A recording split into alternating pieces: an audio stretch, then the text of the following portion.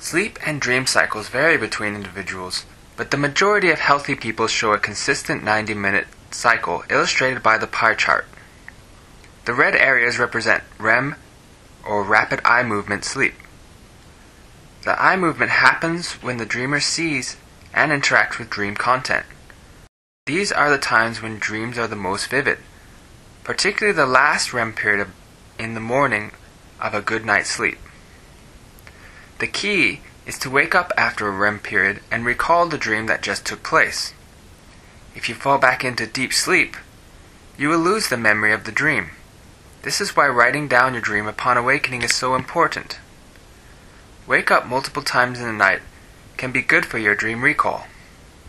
A way to facilitate this is by setting up 2 alarm clocks, one that goes off 2 hours before you normally wake up. By waking up to full consciousness, then going back to bed, you increase the likelihood of being fully conscious in your dreams and becoming lucid. The technique is often referred to as wake back to bed. If you have never done that before, I recommend you try it tonight.